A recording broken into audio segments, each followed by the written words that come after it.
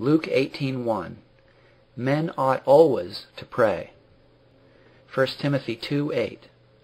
I will, therefore, that men pray everywhere. I have a question to offer you. It is contained in 3 words. Do you pray? The question is one that none but you can answer. Whether you attend public worship or not, your minister knows. Whether you have family prayers in your house or not, your relations know. But whether you pray in private or not is a matter between yourself and God. I beseech you in all affection to attend to the subject I bring before you. Do not say that my question is too close. If your heart is right in the sight of God, there is nothing in it to make you afraid. Do not turn off my question by replying that you say your prayers. It is one thing to say your prayers and another to pray. Do not tell me that my question is unnecessary. Listen to me for a few minutes, and I will show you good reasons for asking it. Section 1. I ask whether you pray because prayer is absolutely needful to a man's salvation. I say absolutely needful, and I say so advisedly. I am not speaking now of infants or idiots. I am not settling the state of the heathen. I know that where little is given, there little will be required. I speak especially of those who call themselves Christians in a land like our own.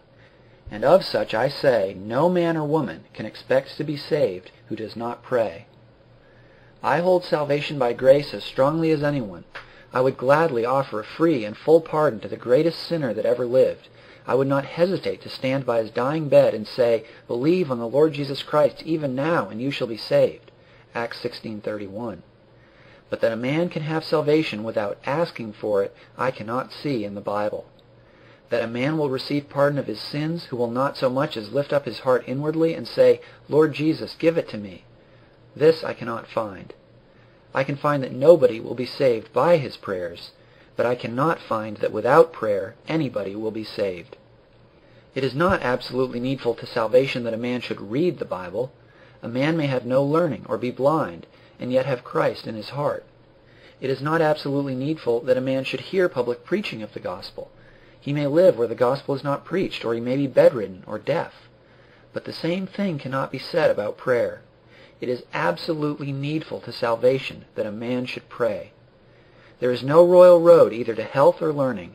Princes and kings, poor men and peasants, all alike must attend to the wants of their own bodies and their own minds. No man can eat, drink, or sleep by proxy. No man can get the alphabet learned for him by another. All these are things which everybody must do for himself, or they will not be done at all. Just as it is with the mind and body, so it is with the soul. There are certain things absolutely needful to the soul's health and well-being. Each must attend to these things for himself. Each must repent for himself. Each must apply to Christ for himself. And for himself, each must speak to God and pray. You must do it for yourself, for by nobody else can it be done. To be prayerless is to be without God, without Christ, without grace, without hope, and without heaven. It is to be in the road to hell. Now can you wonder that I ask the question, do you pray? Section 2. I ask again whether you pray because a habit of prayer is one of the surest marks of a true Christian. All the children of God on earth are alike in this respect. From the moment there is any life and reality about their religion, they pray. Just as the first sign of life in an infant when born into the world is the act of breathing, so the first act of men and women when they are born again is praying. This is one of the common marks of all the elect of God. They cry day and night unto Him. Luke 18:7. The Holy Spirit, who makes them new creatures, works in them the feeling of adoption and makes them cry, Abba, Father. Romans 8:15. The Lord Jesus, when He quickens them, gives them a voice and a tongue and says to them, Be dumb no more. God has no dumb children. It is as much a part of their new nature to pray as it is of a child to cry. They see their need of mercy and grace. They feel their emptiness and weakness. They cannot do otherwise than they do. They must pray. I have looked carefully over the lives of God's saints in the Bible. I cannot find one of whose history much is told us, from Genesis to Revelation, who was not a man of prayer. I find it mentioned as a characteristic of the godly that they call on the Father, that they call upon the name of the Lord Jesus Christ. I find it recorded as a characteristic of the wicked that they call not upon the Lord. 1 Peter 1:17, 1 Corinthians 1:2, Psalm 14:4. I have read the lives of many eminent Christians who have been on earth since the Bible days. Some of them I see were rich and some poor. Some were learned and some unlearned. Some of them were Episcopalians and some Christians of other names. Some were Calvinists and some were Arminians. Some have loved to use a liturgy and some to use none. But one thing I see they all had in common. They have all been men of prayer. I study the reports of missionary societies in our own times. I see with joy that heathen men and women are receiving the gospel in various parts of the globe. There are conversions in Africa, in New Zealand, in Hindustan, in China.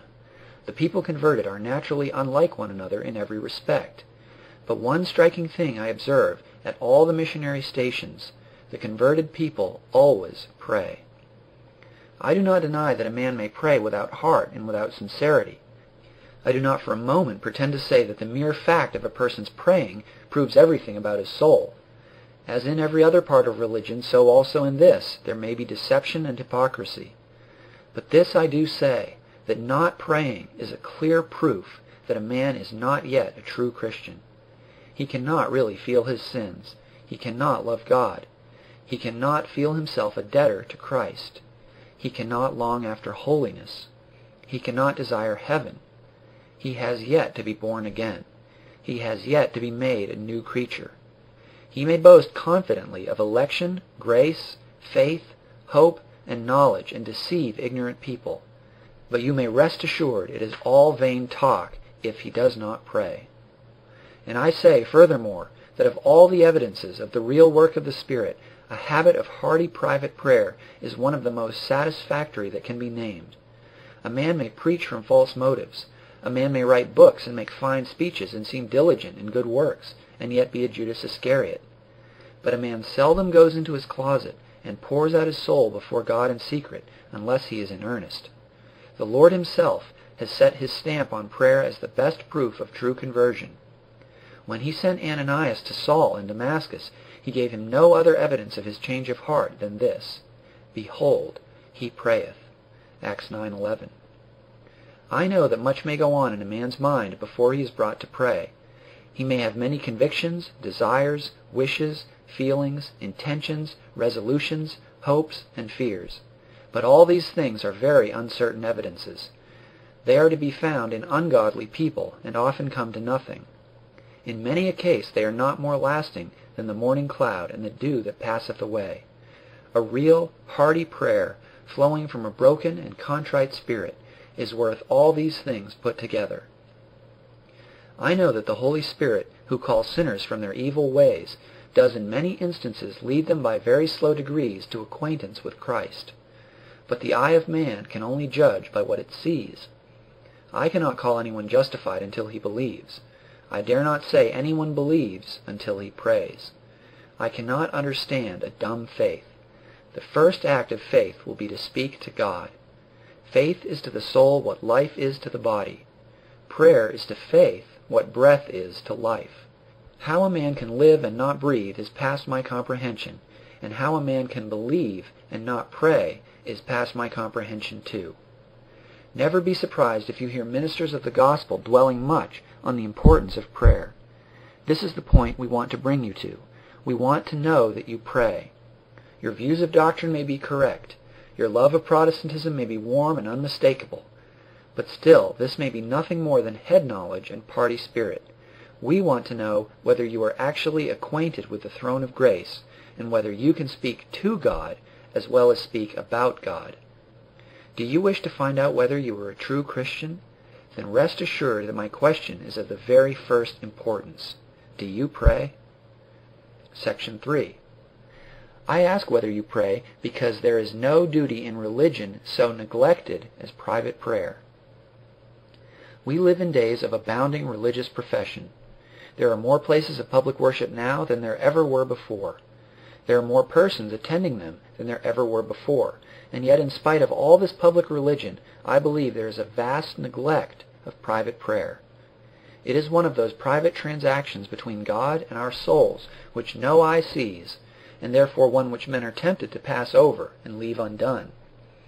I believe that thousands never utter a word of prayer at all.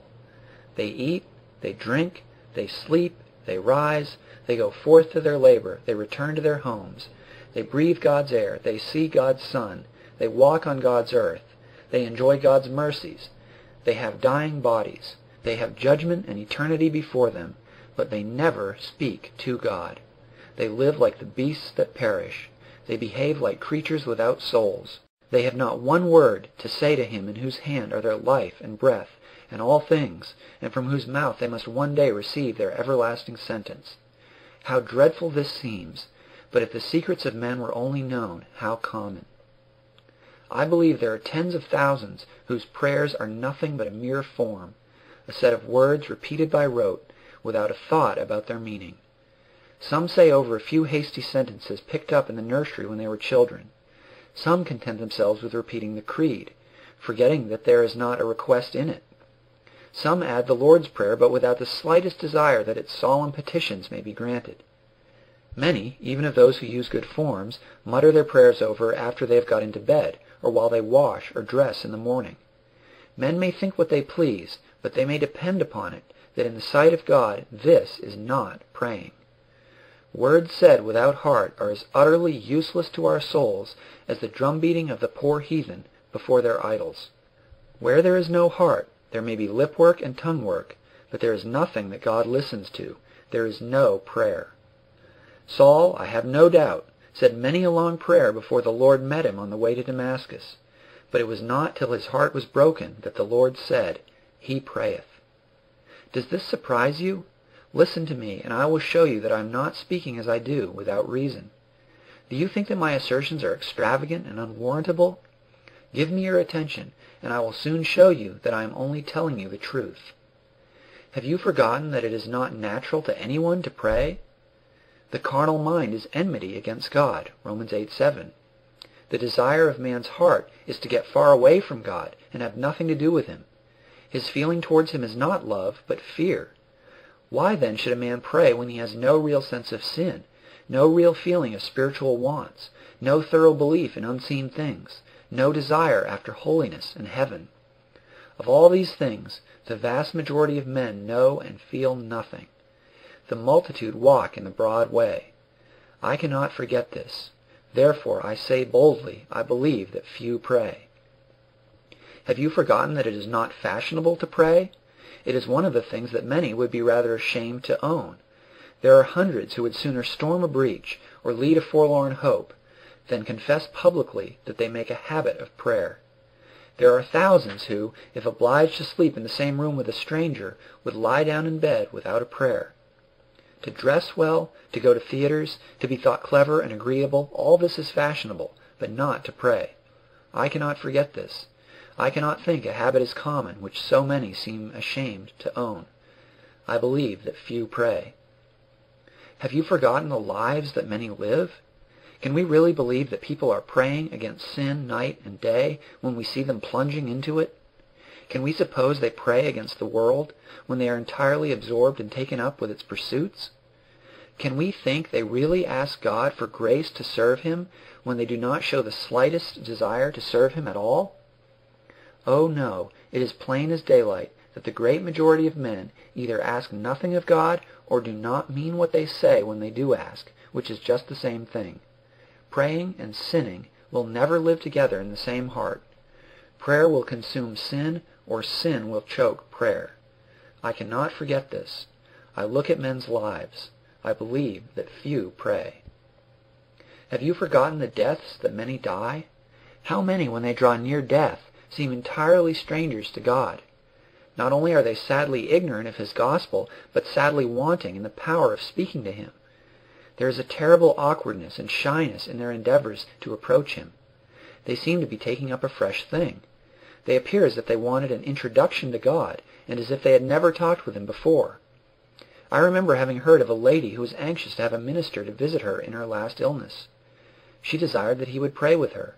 He asked her what he should pray for. She did not know and could not tell. She was utterly unable to name any one thing which she wished him to ask God for her soul. All she seemed to want was the form of a minister's prayers. I can quite understand this. Deathbeds are great revealers of secrets. I cannot forget what I have seen of sick and dying people. This also leads me to believe that few pray. I cannot see your heart. I do not know your private history in spiritual things. But from what I see in the Bible and in the world, I am certain I cannot ask you a more necessary question than that before you. Do you pray? Section 4. I ask whether you pray because prayer is an act in religion to which there is great encouragement. There is everything on God's part to make prayer easy if men will only attempt it. All things are ready on His side. Every objection is anticipated. Every difficulty is provided for. The crooked places are made straight and the rough places are made smooth. There is no excuse left for the prayerless man. There is a way by which any man, however sinful and unworthy, may draw near to God the Father. Jesus Christ has opened that way by the sacrifice He made for us upon the cross. The holiness and justice of God need not frighten sinners and keep them back. Only let them cry to God in the name of Jesus. Only let them plead the atoning blood of Jesus, and they shall find God upon a throne of grace, willing and ready to hear. The name of Jesus is a never-failing passport for our prayers. In that name a man may draw near to God with boldness and ask with confidence. God has engaged to hear him. Think of this. Is not this encouragement? There is an advocate, an intercessor, always waiting to present the prayers of those who come to God through him. That advocate is Jesus Christ. He mingles our prayers with the incense of His own almighty intercession. So mingled, they go up as a sweet savor before the throne of God. Poor as they are in themselves, they are mighty and powerful in the hand of our high priest and elder brother. The banknote without a signature at the bottom is nothing but a worthless piece of paper. The stroke of a pen confers on it all its value. The prayer of a poor child of Adam is a feeble thing in itself, but once endorsed by the hand of the Lord Jesus, it availeth much. There was an officer in the city of Rome who was appointed to have his doors always open, in order to receive any Roman citizen who applied to him for help. Just so the ear of the Lord Jesus is ever open to the cry of all who want mercy and grace. It is His office to help them. Their prayer is His delight. Think of this. Is not this encouragement? There is the Holy Spirit, ever ready to help our infirmities in prayer. It is one part of His special office to assist us in our endeavors to speak with God. We need not be cast down and distressed by the fear of not knowing what to say. The Spirit will give us words if we seek His aid. The prayers of the Lord's people are the inspiration of the Lord's Spirit, the work of the Holy Ghost who dwells within them as the Spirit of grace and supplication. Surely the Lord's people may well hope to be heard. It is not they merely that pray, but the Holy Ghost pleading in them. Reader, think of this. Is not this encouragement? There are exceeding great and precious promises to those who pray. What did the Lord Jesus mean when He spoke such words as these? Ask, and it shall be given to you. Seek, and ye shall find. Knock, and it shall be opened unto you. For every one that asketh receiveth, and he that seeketh findeth, and to him that knocketh it shall be opened. Matthew 7:7-8. All things whatsoever ye shall ask in prayer, believing, ye shall receive. Matthew 21:22. Whatsoever ye shall ask in my name, that will I do, that the Father may be glorified in the Son. If ye shall ask anything in my name, I will do it. John 14:13-14. What did the Lord mean when He spoke the parables of the friend at midnight and the importunate widow? Luke 11:5 and 18:1. Think over these passages. If this is not encouragement to pray, words have no meaning. There are wonderful examples in Scripture of the power of prayer. Nothing seems to be too great, too hard, or too difficult for prayer to do. It has obtained things that seemed impossible and out of reach. It has won victories over fire, air, earth, and water. Prayer opened the Red Sea. Prayer brought water from the rock and bread from heaven. Prayer made the sun stand still. Prayer brought fire from the sky on Elijah's sacrifice. Prayer turned the counsel of Ahithophel into foolishness. Prayer overthrew the army of Sennacherib. Well might Mary, Queen of Scots, say, I fear John Knox's prayers more than an army of 10,000 men. Prayer has healed the sick. Prayer has raised the dead. Prayer has procured the conversion of souls. "The child of many prayers," said an old Christian to Augustine's mother, "shall never perish." Prayer, pains, and faith can do anything. Nothing seems impossible when a man has the spirit of adoption. "Let me alone," is the remarkable saying of God to Moses when Moses was about to intercede for the children of Israel. The Chaldee version has it, "Leave off praying," Exodus 32:10. So long as Abraham asked mercy for Sodom, the Lord went on giving. He never ceased to give till Abraham ceased to pray. Think of this. Is not this encouragement? What more can a man want to lead him to take any step in religion than the things I have just told him about prayer? What more could be done to make the path to the mercy seat easy and to remove all occasions of stumbling from the sinner's way? Surely, if the devils in hell had such a door set open before them, they would leap for gladness and make the very pit ring with joy. But where will the man hide his head at last who neglects such glorious encouragements? What can possibly be said for the man who, after all, dies without prayer? Surely I may feel anxious that you should not be that man. Surely I may well ask, do you pray? I ask whether you pray because diligence in prayer is the secret of eminent holiness. Without controversy, there is a vast difference among true Christians. There is an immense interval between the foremost and the hindermost in the army of God. They are all fighting the same good fight, but how much more valiantly some fight than others. They are all doing the Lord's work, but how much more some do than others. They are all light in the Lord, but how much more brightly some shine than others. They are all running the same race, but how much faster some get on than others. They all love the same Lord and Savior, but how much more some love him than others. I ask any true Christian whether this is not the case. Are not these things so? There are some of the Lord's people who seem never able to get on from the time of their conversion. They are born again, but they remain babes all their lives. You hear from them the same old experience.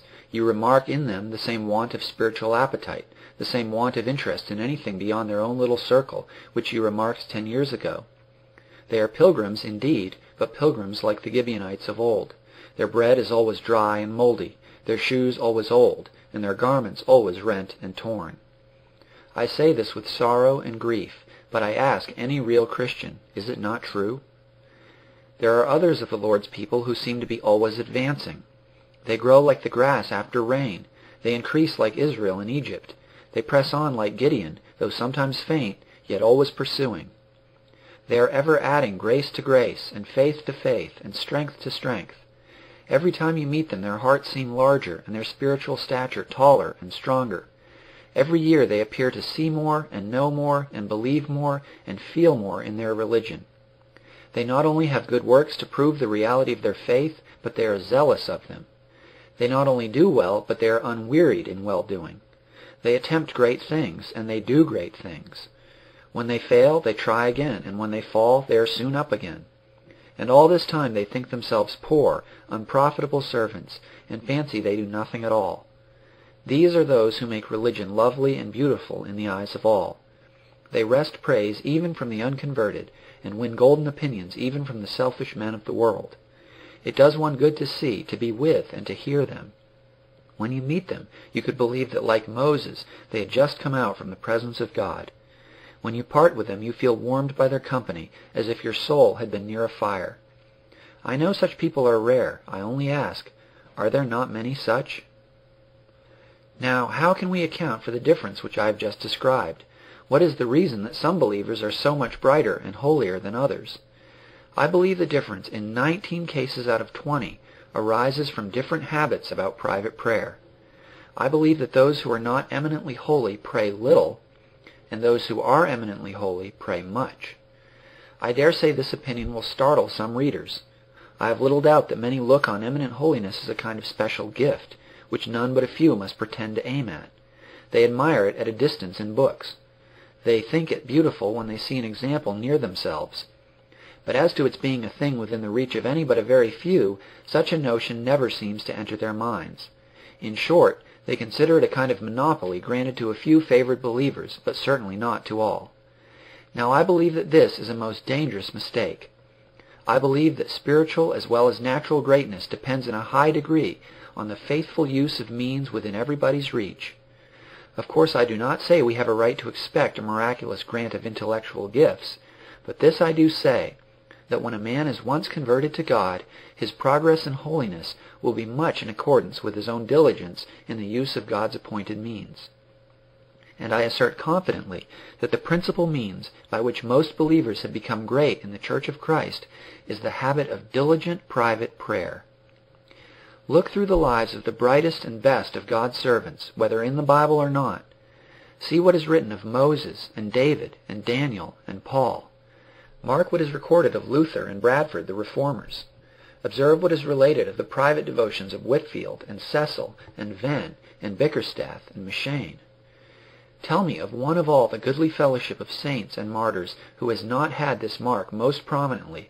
He was a man of prayer. Depend upon it, prayer is power. Prayer obtains fresh and continued outpourings of the Spirit. He alone begins the work of grace in a man's heart. He alone can carry it forward and make it prosper. But the good Spirit loves to be entreated, and those who ask most will have most of His influence. Prayer is the surest remedy against the devil and besetting sins. That sin will never stand firm which is heartily prayed against. That devil will never long keep dominion over us, which we beseech the Lord to cast forth. But then we must spread out all our case before our heavenly Physician, if He is to give us daily relief. Do you wish to grow in grace and be a devoted Christian? Be very sure, if you wish it, you could not have a more important question than this. Do you pray? Section 6. I ask whether you pray because neglect of prayer is one great cause of backsliding. There is such a thing as going back in religion after making a good profession. Men may run well for a season, like the Galatians, and then turn aside after false teachers. Men may profess loudly while their feelings are warm, as Peter did, and then in the hour of trial deny their Lord. Men may lose their first love, as the Ephesians did. Men may cool down in their zeal to do good, like Mark, the companion of Paul. Men may follow an apostle for a season, and like Demas, go back to the world. All these things men may do. It is a miserable thing to be a backslider. Of all unhappy things that can befall a man, I suppose it is the worst. A stranded ship, a broken-winged eagle, a garden overrun with weeds, a harp without strings, a church in ruins, all these are sad sights, but a backslider is a sadder sight still. A wounded conscience, a mind sick of itself, a memory full of self-reproach, a heart pierced through with the Lord's arrows, a spirit broken with a load of inward accusation, all this is a taste of hell. It is a hell on earth. Truly that saying of the wise man is solemn and weighty. The backslider in heart shall be filled with his own ways. Proverbs 14:14. Now what is the cause of most backslidings? I believe as a general rule one of the chief causes is a neglect of private prayer. Of course the secret history of falls will not be known till the last day. I can give only my opinion as a minister of Christ and a student of the heart. That opinion is, I repeat distinctly, that backsliding generally first begins with the neglect of private prayer. Bibles read without prayer, sermons heard without prayer, marriages contracted without prayer, journeys undertaken without prayer, residences chosen without prayer, friendships formed without prayer, the daily act of private prayer itself hurried over or gone through without heart. These are the kind of downward steps by which many a Christian descends to a condition of spiritual palsy, or reaches the point where God allows him to have a tremendous fall.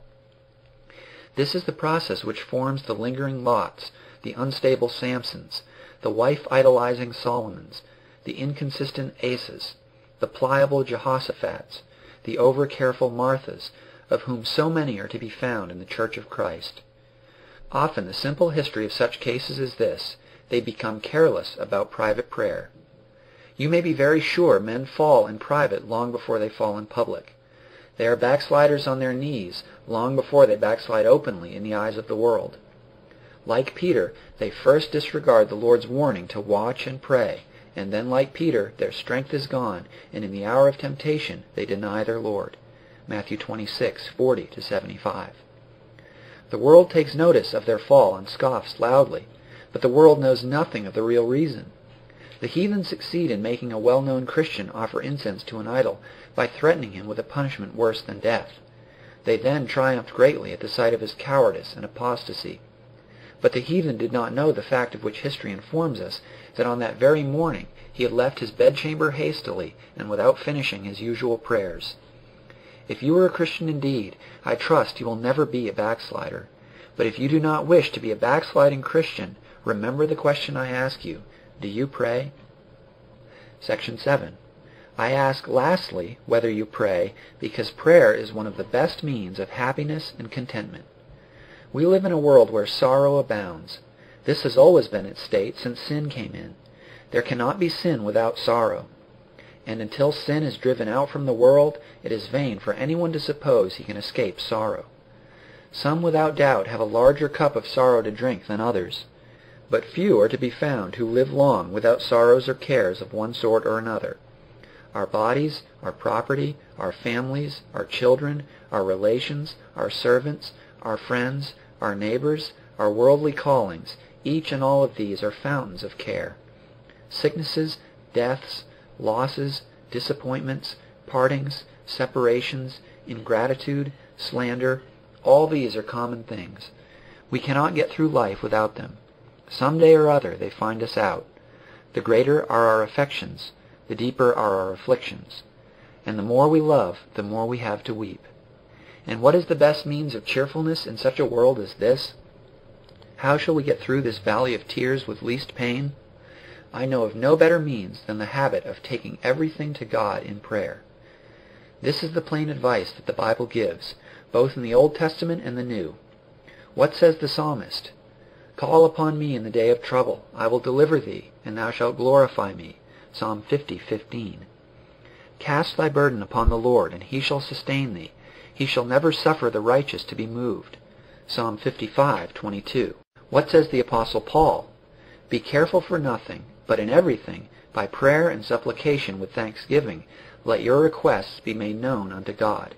And the peace of God, which passeth all understanding, shall keep your hearts and minds through Christ Jesus.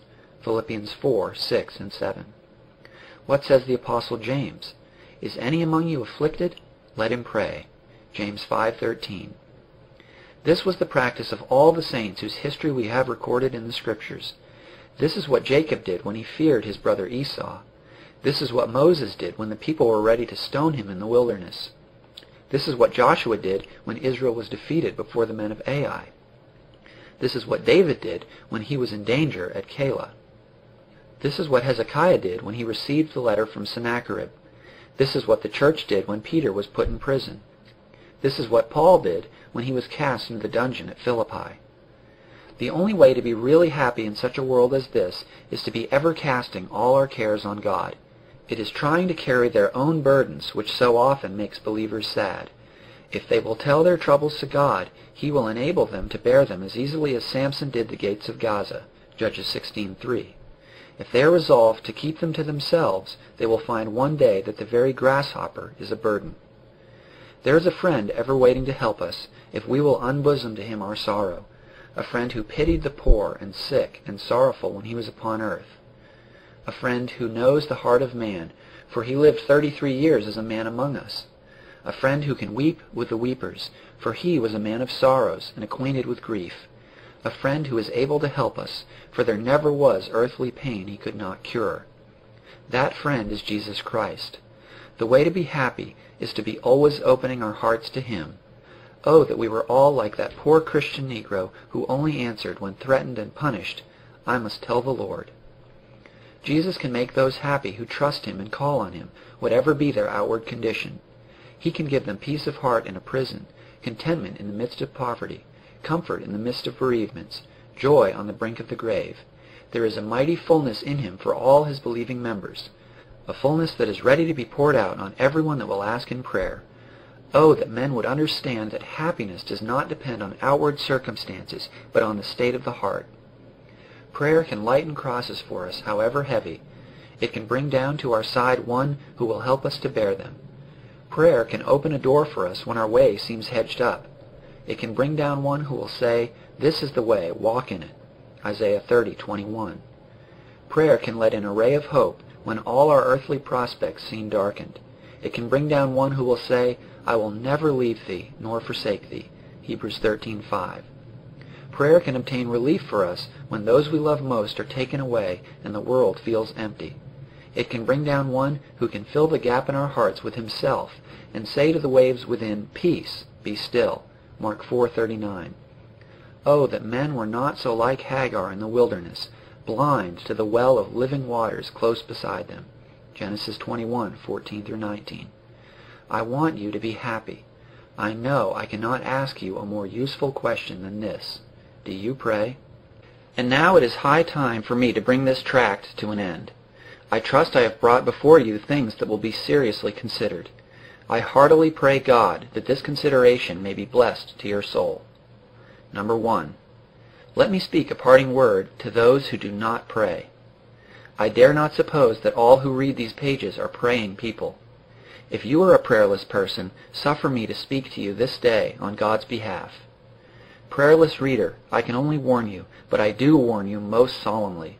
I warn you that you are in a position of fearful danger. If you die in your present state, you are a lost soul. You will only rise again to be eternally miserable. I warn you that of all professing Christians, you are most utterly without excuse. There is not a single good reason that you can show for living without prayer. It is useless to say you know not how to pray. Prayer is the simplest act in all religion. It is simply speaking to God. It needs neither learning, nor wisdom, nor book knowledge to begin it. It needs nothing but heart and will. The weakest infant can cry when he is hungry. The poorest beggar can hold out his hand for alms, and does not wait to find fine words. The most ignorant man will find something to say to God if he has only a mind. It is useless to say you have no convenient place to pray in. Any man can find a place private enough if he is disposed. Our Lord on a mountain, Peter on the housetop, Isaac in the field, Nathanael under the fig tree, Jonah in the whale's belly. Any place may become a closet, an oratory, and a Bethel, and be to us the presence of God. It is useless to say you have no time. There is plenty of time if men will employ it. Time may be short, but time is always long enough for prayer. Daniel had the affairs of a kingdom on his hands, and yet he prayed 3 times a day. Daniel 2:48 and 6:10. David was ruler over a mighty nation, and yet he says, quote, "Evening and morning and at noon will I pray," end quote. Psalm 55:17. When time is really wanted, time can always be found. It is useless to say you cannot pray till you have faith and a new heart, and that you must sit still and wait for them. This is to add sin to sin. It is bad enough to be unconverted and going to hell. It is even worse to say, "I know it, but will not cry for mercy." This is a kind of argument for which there is no warrant in Scripture. "Call ye upon the Lord," saith Isaiah, "while he is near." Isaiah 55:6. "Take with you words, and turn unto the Lord," says Hosea. Hosea 14:2. "Repent and pray," says Peter to Simon Magus. Acts 8:22. If you want faith and a new heart, go and cry to the Lord for them. The very attempt to pray has often been the quickening of a dead soul. O prayerless reader, who and what are you that you will not ask anything of God? Have you made a covenant with death and hell? Are you at peace with the worm and the fire? Have you no sins to be pardoned? Have you no fear of eternal torment? Have you no desire after heaven? Oh, that you would awake from your present folly. Oh, that you would consider your latter end. Oh, that you would arise and call upon God. Alas, there is a day coming when many shall pray loudly, "Lord, Lord, open to us," but all too late, when many shall cry to the rocks to fall on them and the hills to cover them, who would never cry to God. Matthew 25:11 and Revelation 6:16. In all affection I warn you, beware lest this be the end of your soul. Salvation is very near you. Do not lose heaven for want of asking. Number 2. Let me speak to those who have real desires for salvation, but know not what steps to take or where to begin. I cannot but hope that some readers may be in this state of mind, and if there be but one such, I must offer him affectionate counsel. In every journey there must be a first step. There must be a change from sitting still to moving forward. The journeyings of Israel from Egypt to Canaan were long and wearisome. 40 years pass away before they crossed Jordan. Yet there was someone who moved first when they marched from Ramah to Succoth. When does a man really take his first step in coming out from sin in the world? He does it in the day when he first prays with his heart. In every building the first stone must be laid, and the first blow must be struck. The ark was 120 years in building. Yet there was a day when Noah laid his axe to the first tree he cut down to form it.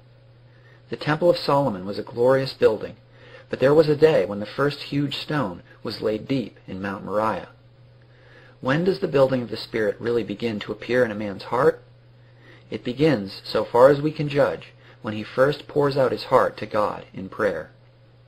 If you desire salvation and want to know what to do, I advise you to go this very day to the Lord Jesus Christ in the first private place you can find, and earnestly and heartily entreat him in prayer to save your soul. Tell him that you have heard that he receives sinners, and has said, "Him that cometh to me I will in no wise cast out." John 6:37. Tell him that you are a poor, vile sinner, and that you come to him on the faith of his own invitation. Tell him you put yourself wholly and entirely in his hands, that you feel vile and helpless and hopeless in yourself, and that except he saves you, you have no hope of being saved at all. Beseech him to deliver you from the guilt, the power, and the consequences of sin. Beseech him to pardon you and wash you in his own blood. Beseech him to give you a new heart and plant the Holy Spirit in your soul. Beseech him to give you grace and faith and will and power to be his disciple and servant from this day forever. Oh, reader, go this very day and tell these things to the Lord Jesus Christ if you really are in earnest about your soul. Tell him in your own way and your own words. If a doctor came to see you when sick, you could tell him where you felt pain. If your soul feels its disease indeed, you can surely find something to tell Christ.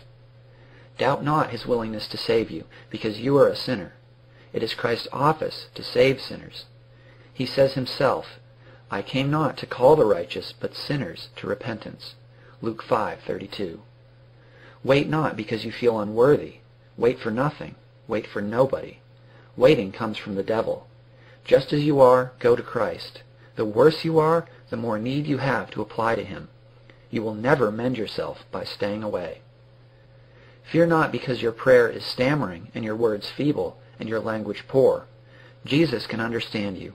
Just as a mother understands the first lispings of her infant, so does the blessed Savior understand sinners. I commend to you the importance of boldness in prayer. There is an unseemly familiarity in some men's prayers which I cannot praise, but there is such a thing as a holy boldness, which is exceedingly to be desired. I mean such boldness as that of Moses when he pleads with God not to destroy Israel. "Wherefore," says he, "should the Egyptians speak and say, For mischief did he bring them out, to slay them in the mountains? Turn from thy fierce wrath." Exodus 32:12. I mean such boldness as that of Joshua when the children of Israel were defeated before men of Ai. "What," says he, "wilt thou do unto thy great name?" Joshua 7:9. This is the boldness for which Luther was remarkable. One who heard him praying said, quote, "What a spirit, what a confidence was in his very expressions. With such a reverence he sued, as one begging of God, and yet with such hope and assurance as if he spoke with a loving father or friend." End quote. This is the boldness which distinguished Bruce, a great Scotch divine of the 17th century. His prayers were said to be like bolts shot up into heaven. Here also I fear we sadly come short. We do not sufficiently realize the believer's privileges. We do not plead as often as we might, quote, "Lord, are we not thine own people? Is it not for thy glory that we should be sanctified? Is it not for thy honor that thy gospel should increase?" End quote. I commend to you the importance of fullness in prayer. I do not forget that our Lord warns us against the example of the Pharisees, who for pretense made long prayers, and commands us when we pray not to use vain repetitions. But I cannot forget, on the other hand, that he has given his own sanction to large and long devotions by continuing all night in prayer to God. At all events, we are not likely in this day to err on the side of praying too much. Might it not rather be feared that many believers in this generation pray too little? Is not the actual amount of time that many Christians give to prayer in the aggregate very small? I am afraid these questions cannot be answered satisfactorily. I am afraid the private devotions of many are most painfully scanty and limited, just enough to prove they are alive and no more. They really seem to want little from God. They seem to have little to confess, little to ask for, and little to thank Him for. Alas, this is altogether wrong. Nothing is more common than to hear believers complaining that they do not get on. They tell us that they do not grow in grace as they could desire. Is it not rather to be suspected that many have quite as much grace as they ask for? Is it not the true account of many that they have little because they ask little? The cause of their weakness is to be found in their own stunted, dwarfish, clipped, contracted, hurried, narrow, diminutive prayers. They have not because they ask not. Oh, we are not straitened in Christ, but in ourselves. The Lord says, "Open thy mouth wide, and I will fill it." Psalm 81:10. But we are like the king of Israel, who smote on the ground thrice and stayed, when he ought to have smitten 5 or 6 times. 2 Kings 13:14-19. I commend to you the importance of particularity in prayer. We ought not to be content with great general petitions. We ought to specify our wants before the throne of grace. It should not be enough to confess we are sinners. We should name the sins of which our conscience tells us we are most guilty. It should not be enough to ask for holiness. We should name the graces in which we feel most deficient. It should not be enough to tell the Lord we are in trouble. We should describe our trouble and all its peculiarities. This is what Jacob did when he feared his brother Esau. He tells God exactly what it is that he fears. Genesis 32:11. This is what Eliezer did when he sought a wife for his master's son. He spreads before God precisely what he wants. Genesis 24:12.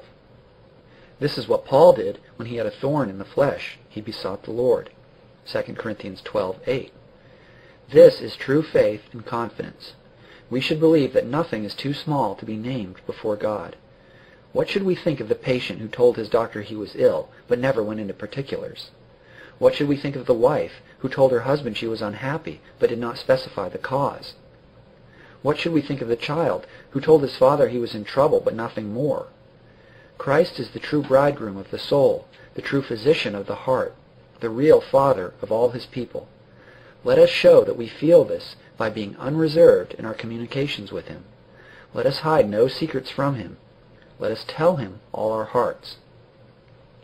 I commend to you the importance of intercession in our prayers. We are all selfish by nature, and our selfishness is very apt to stick us even when we are converted. There is a tendency in us to think only of our own souls, our own spiritual conflicts, our own progress in religion, and to forget others. Against this tendency, we all have need to watch and strive, and not least in our prayers. We should study to be of a public spirit. We should stir ourselves up to name other names besides our own before the throne of grace.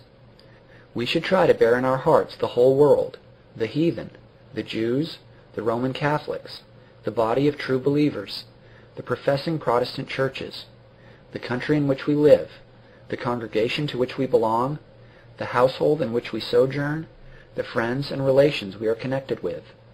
For each and all of these we should plead. This is the highest charity. He loves me best who loves me in his prayers. This is for our soul's health. It enlarges our sympathies and expands our hearts. This is for the benefit of the church. The wheels of all machinery for extending the gospel are moved by prayer. They do as much for the Lord's cause who intercede like Moses on the mount as they do who fight like Joshua in the thick of the battle. This is to be like Christ. He bears the names of his people as their high priest before the Father. Oh, the privilege of being like Jesus! This is to be a true helper to ministers. If I must choose a congregation, give me a people that pray. I commend to you the importance of thankfulness in prayer. I know well that asking God is one thing and praising God is another. But I see so close a connection between prayer and praise in the Bible that I dare not call that true prayer in which thankfulness has no part. It is not for nothing that Paul says, "By prayer and supplication with thanksgiving, let your requests be made known unto God. Philippians 4:6. Continue in prayer and watch in the same with thanksgiving. Colossians 4:2. It is of mercy that we are not in hell. It is of mercy that we have the hope of heaven. It is of mercy that we live in a land of spiritual light. It is of mercy that we have been called by the Spirit and not left to reap the fruit of our own ways. It is of mercy that we still live and have opportunities of glorifying God actively or passively. Surely these thoughts should crowd on our minds whenever we speak with God. Surely we should never open our lips in prayer without blessing God for that free grace by which we live, and for that loving kindness which endureth forever. Never was there an eminent saint who was not full of thankfulness. St. Paul hardly ever writes an epistle without beginning with thankfulness. Men like Whitefield in the last century, and Bickersteth in our time, abounded in thankfulness. O reader, if we would be bright and shining lights in our day, we must cherish a spirit of praise. Let our prayers be thankful prayers. I commend to you the importance of watchfulness over your prayers. Prayer is that point in religion at which you must be most of all on your guard. Here it is that true religion begins. Here it flourishes, and here it decays. Tell me what a man's prayers are, and I will soon tell you the state of his soul. Prayer is the spiritual pulse. By this the spiritual health may be tested. Prayer is the spiritual weather-glass. By this we may know whether it is fair or foul with our hearts. Oh, let us keep an eye continually upon our private devotions. Here is the pith and marrow of our practical Christianity. Sermons and books and tracts and committee meetings and the company of good men are all good in their way, but they will never make up for the neglect of private prayer. Mark well the places in society and companions that unhinge your hearts for communion with God and make your prayers drive heavily. There be on your guard. Observe narrowly what friends and what employments leave your soul in the most spiritual frame and most ready to speak with God. To these cleave and stick fast. If you will take care of your prayers, nothing shall go very wrong with your soul. I offer these points for your private consideration. I do it in all humility. I know no one who needs to be reminded of them more than I do myself, but I believe them to be God's own truth, and I desire myself and all I love to feel them more. I want the times we live in to be praying times. I want the Christians of our day to be praying Christians. I want the church to be a praying church. My heart's desire and prayer in sending forth this tract is to promote a spirit of prayerfulness. I want those who never prayed yet to arise and call upon God, and I want those who do pray to see that they are not praying amiss.